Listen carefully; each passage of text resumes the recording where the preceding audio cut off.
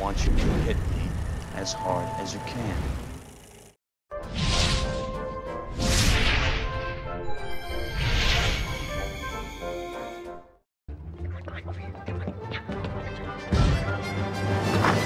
Hey there, Scout.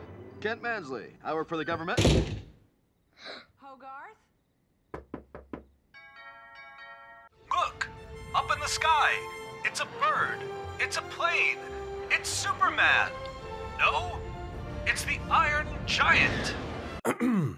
Hello, and welcome to the first installment of Animation Movies Revisited, where we'll take a look back at some of the greatest animated films and rediscover the reasons they've left a lasting impression throughout the years.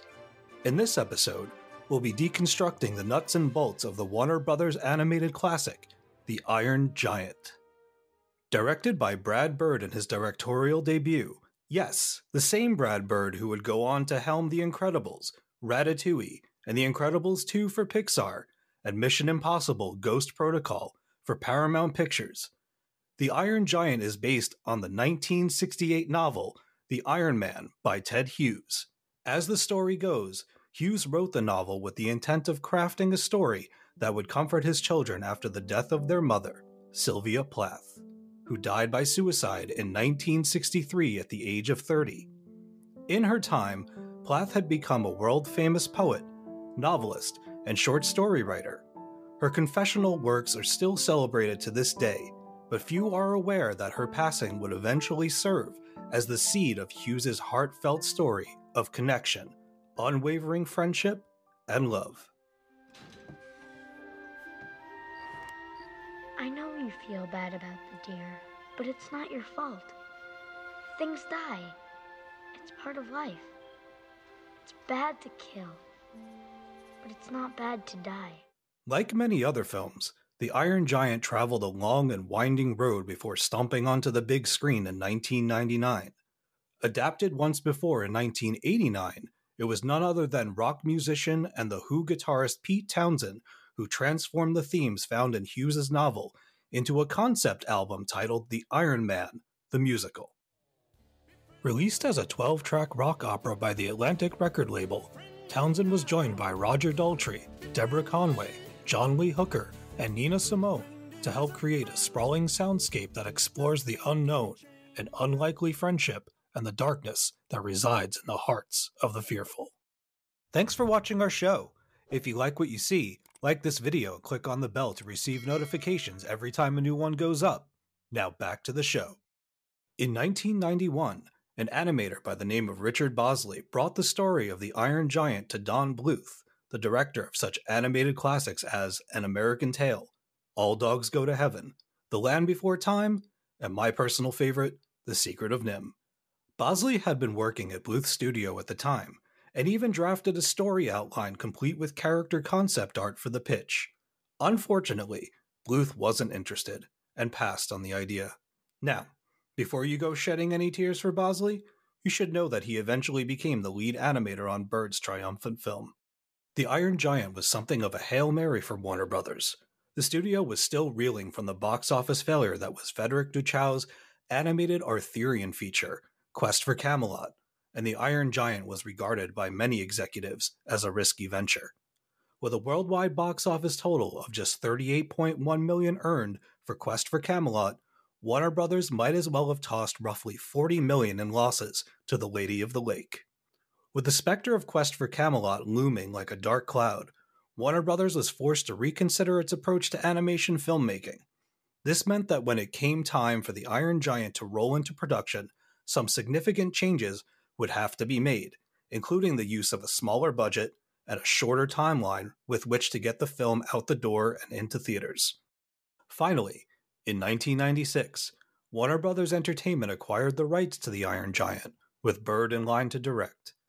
At that point in his career, Bird had only helmed an episode of Amazing Stories and 2 episodes of The Simpsons, as well as the classic Simpsons music video for Do the Bartman.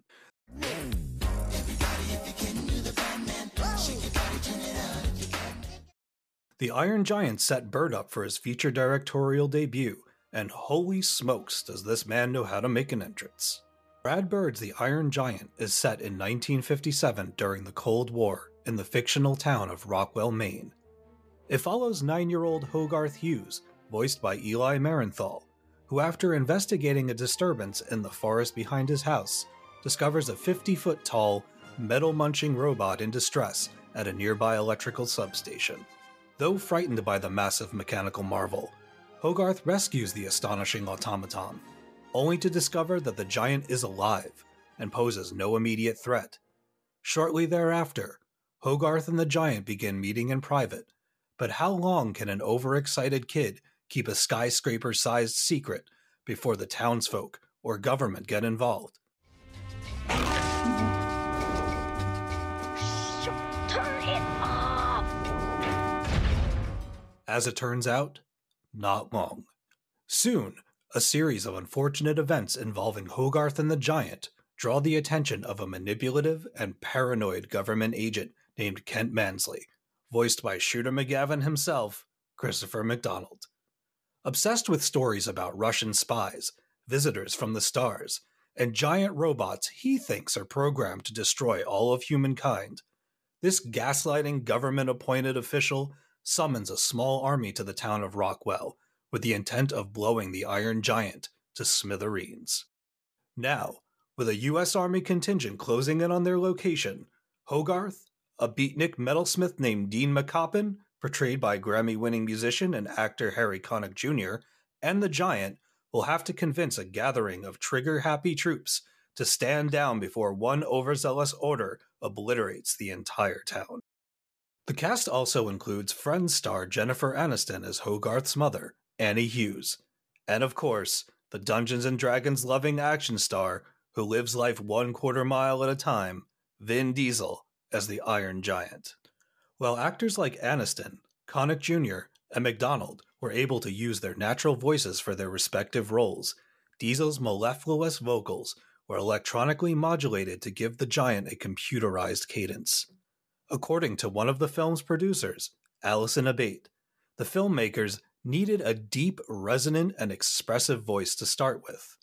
After tinkering with Diesel's now iconic chords, the team settled on the perfect balance between man and machine. As indicated by the production notes for the film, Diesel once remarked that he felt a kinship with the giant, saying the Iron Giant is misunderstood. His strength is the bane of his existence, and despite the fact that he's designed as a killing machine, he is really as simple as a child.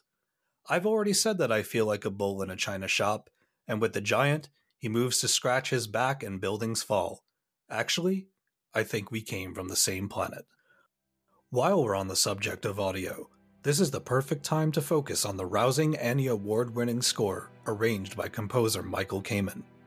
Originally, Brad had organized a temporary score comprised of Bernard Herrmann cues from 50s and 60s science fiction films, but Kamen was uncertain of this direction. Feeling that an orchestral score would elevate the emotion and action of the movie, Kamen traveled to Eastern Europe in search of inspiration. It was during his visit to Prague that he witnessed Vladimir Ashkenazy conducting the Czech Philharmonic in Strauss's An Alpine Symphony.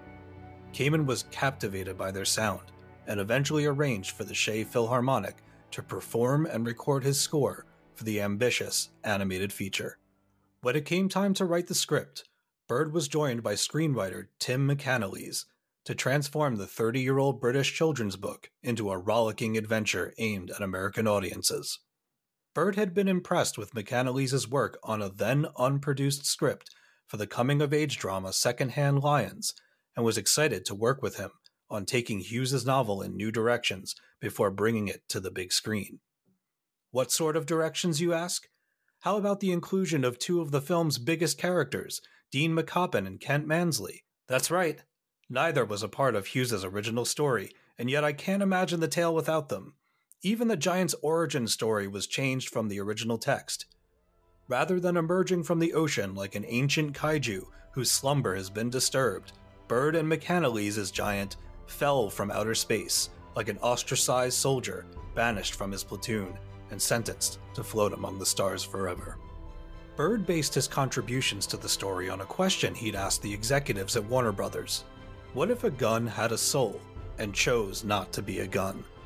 Together, Bird and McAnally's combined their ideas to eventually arrive at a place that told a story about the cycle of life and death, but also of bravery and sacrifice. Altering the story to take place in America in 1957 was also an inspired choice by Bird. The setting ties directly into a time when Americans were ordered to introduce duck and cover drills into their daily lives, a safety exercise meant to shield them from the effects of an atom bomb, if only at a significant distance.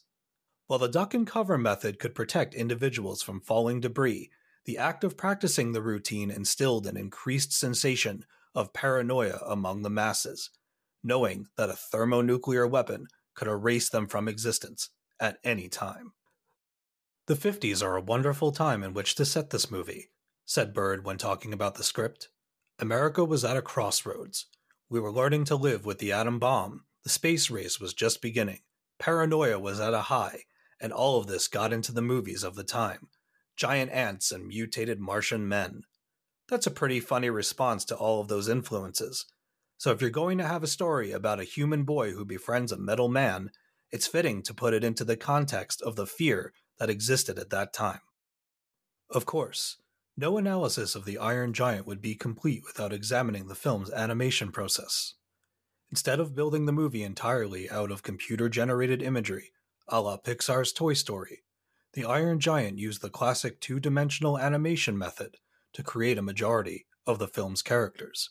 According to the film's head of animation, Tony Fusilli, the animation team created a series of model sheets to serve as blueprints for each character.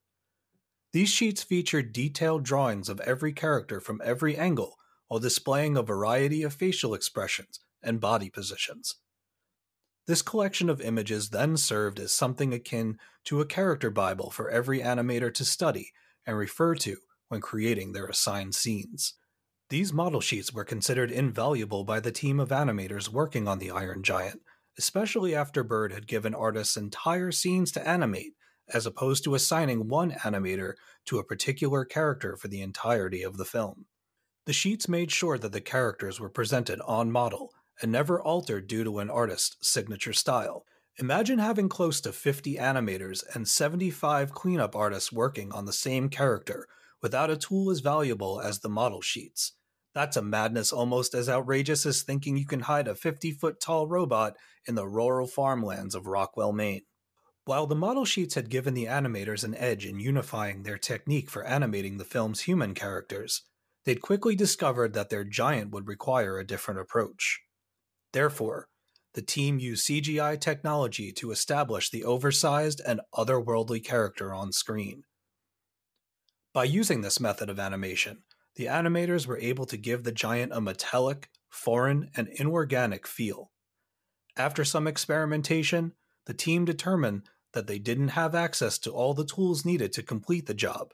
Thus, they programmed a series of extensions to their existing software that allowed for things like shading, light adjustment, and alternate patterns that would complete the character's iconic look. Speaking of looks, it was the Rocketeer and Captain America the First Avenger director Joe Johnston who created the first sketches for the Giant's design. After a few revisions, the final design was meant to complement the natural splendor of Rockwell, Maine, while also paying homage to the robots across the science fiction spectrum, like Gort from The Day the Earth Stood Still and Robbie the Robot from Forbidden Planet. Another creative who helped realize the Giant's final form was artistic coordinator Scott Johnston. With his extensive background in computer graphics, Johnston was regarded by some as a fixer on the set of the Iron Giant. With the swipe of a mouse and an absurd amount of keystrokes, Scott was able to work out the animation kinks that were giving the rest of the team a colossal headache. Thanks to his expertise and creative input, the Giant soon became the Superman fanbot that we've all come to know and love. Atomo! No, Atomo.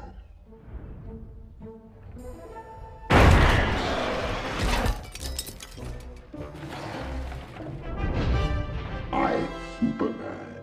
Tragically, The Iron Giant was labeled a box office failure during its theatrical release. When it came time to assign blame, many pointed a finger squarely at Warner Brothers, saying the studio lacked confidence in the project and failed to execute a solid marketing strategy. Unlike Disney animated films that would often have posters on display in cinemas a full year before the film's release, the Iron Giant lacked exposure in the places that mattered most, such as McDonald's Happy Meal tie-ins, action figures on department store shelves, and oversized novelty drinking cups at your local convenience store. Mind you, this lackluster campaign was not a reflection of the film's quality. The Iron Giant performed tremendously during test screenings, which took the studio by surprise. But alas, it was already too late. The Iron Giant had been given a release date that was set in stone, and although the powers that be considered delaying the movie by 7 months to ensure a proper marketing push, Warner Brothers decided to roll the dice, hoping that positive word of mouth would translate into dollars in the bank.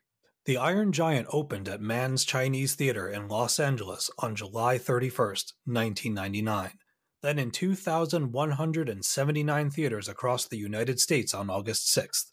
The film debuted at number 9 at the box office, but fell away from the top 10 after only 4 weeks. By the end of its theatrical run, the Iron Giant earned over $31.3 million in worldwide ticket sales, a total well under the project's reported budget of $50 million. Predictably, analysts blame the studio's poor marketing strategy for the Iron Giant's failure to connect with audiences. In an effort to make up for the loss, Warner Brothers retooled their marketing strategy for the Iron Giant's home release. As a part of the new plan, WB established tie-in deals with the makers of Honey Nut Cheerios, AOL, and General Motors. The studio even went so far as to enlist the aid of 3 U.S. congressmen to help spread the word about the Giant making its way to the home market. Additionally, Warner Brothers provided theater chains with $2 off coupons for the movie to kids attending screenings of the Pokémon movie. When our own Chris Bumbray interviewed Bird in 2015, Chris asked him if he felt like the right people had seen the Iron Giant. Bird replied by saying, "Absolutely." Then he went on to say that even though the film didn't perform well in theaters, it opened a lot of doors for him in the movie industry. "It was very good for me and other people involved," Bird told Bumbray during their time together. "I took about 15 people from it with me to Pixar, and one of them ended up taking over Brave to direct it, and another just took over The Good Dinosaur." In revisiting the film, it's no wonder that the Iron Giant has remained an iconic figure among Warner Brothers' vast pantheon of characters. Since his 1999 debut, the Iron Giant has appeared in movies like Steven Spielberg's Ready Player One, as well as the metaverse madness that was Malcolm D. Lee's Space Jam: New Legacy. Even Moon Studios, the developers of the Metroidvania video game Ori and the Blind Forest, has said that the Iron Giant and Disney's The Lion King served as inspiration for their award-winning platform adventure game.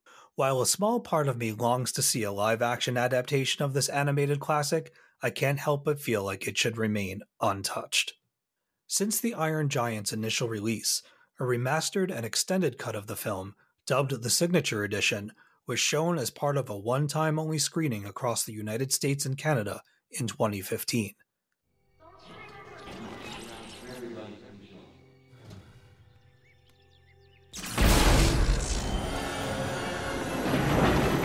Shall we save you? You came from the sky, right? The Signature Edition was then released on DVD, Blu-ray, and digital download in 2016 and included 2 minutes of additional footage. The Iron Giant, with its world inspired by period artists like Norman Rockwell, Edward Hopper, and N.C. Weth, is an outstanding animated adventure that I believe will stand the test of time. While animation often invites us into realms of fantasy, the Iron Giant presents a true-to-form 1950s and all the curiosity, optimism, and staunch patriotism that comes with it. The film also serves as a testament to the all-but-retired art of 2D animation, at a time when CGI was steadily becoming the industry standard. The Iron Giant also gives us complex characters to follow, be it a lonely 9-year-old boy searching for companionship after the death of his father, or a work-around-the-clock mom whose only child tugs at her last jangled nerve.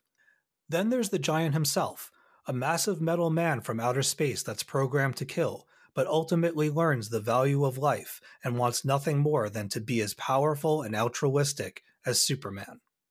I've spoken at length about how touching and imaginative The Iron Giant is, but it's also a film that explodes into an action-packed thrill ride once the giant becomes triggered by what he perceives as violence.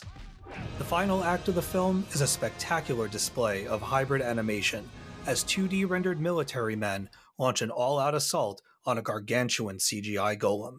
I'm giving The Iron Giant 9 Buzz Lightyears out of 10, and hope that you've enjoyed this investigation into the inner workings of the animated marvel that helped put Brad Bird on the map. If I can leave you with one message from this film before we go, it's this. In a world where you can choose to be what you want to be, choose to be like Superman.